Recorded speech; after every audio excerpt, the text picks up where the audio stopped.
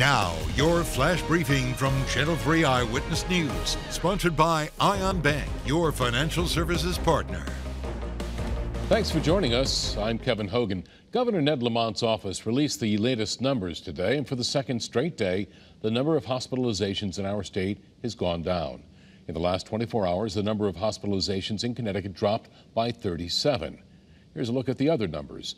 Right now, there are almost 18,000 cases of COVID-19 in our state. More than 1,100 people have lost their lives. Today, several state parks closed after their parking lots reached full capacity. In the age of social distancing, the state DEP wants to make sure people are following guidelines and its new rules. DEP Commissioner Kate Dykes reminding people to enjoy the state parks for some alone time or with your immediate household family, and use this time for exploration instead of going to the popular spots. The Connecticut DEP wants to make sure that boaters are practicing safe distancing as well during this pandemic as the boating season gets underway. With boat launches and ramps open, the Connecticut Department of Energy and Environmental Protection wants to make sure during the increased demands at launches that boaters are aware of their vulnerability.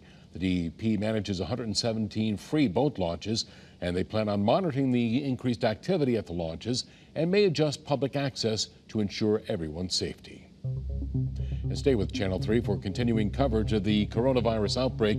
We'll keep you updated both on air and on the Channel 3 app. Well, we do have a cloudier night coming tonight. We'll see temperatures bottoming out in the upper 30s and lower to mid 40s. We've got Hartford pegged at 42, maybe 46 in New Haven, but a few towns could see upper 30s by the time you wake up tomorrow. Then tomorrow we expect temperatures to be in the 50s to maybe near 60 degrees. We will have a lot of clouds in the sky. I don't expect too many showers, maybe one or two may pass. A lot of us, I think, will just have dry weather tomorrow and just a lot of clouds until the end of the day when we might see a little more sun. Then we have an early warning weather alert for Tuesday because partly sunny skies in the morning will lead to some scattered showers and storms during the afternoon, and some of those during the afternoon could be strong. Watch Eyewitness News for the latest updates. This is your personalized flash briefing, sponsored by Ion Bank, your financial services partner.